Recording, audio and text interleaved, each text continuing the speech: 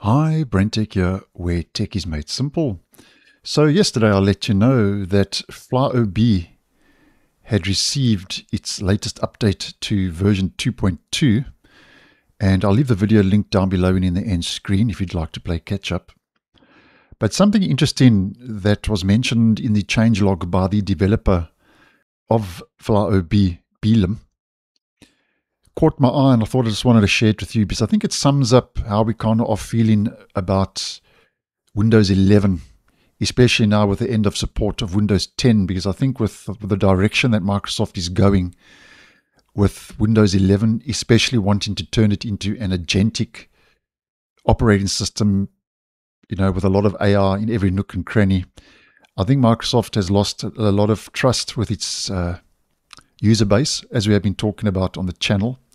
And I've run polls on this, I've posted videos on this, so I think this is quite common knowledge.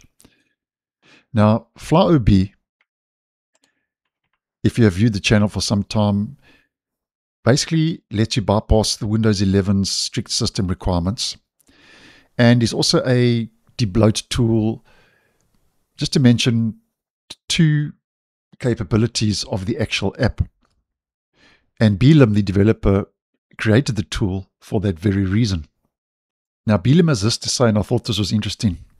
He says, and I'm quoting, "Maybe one day they'll fix real performance issues," talking about Windows 11 now, "instead of adding another glowing Copilot button. And honestly, it hurts watching an OS you once loved slowly being run into the ground by the wrong priorities and decisions.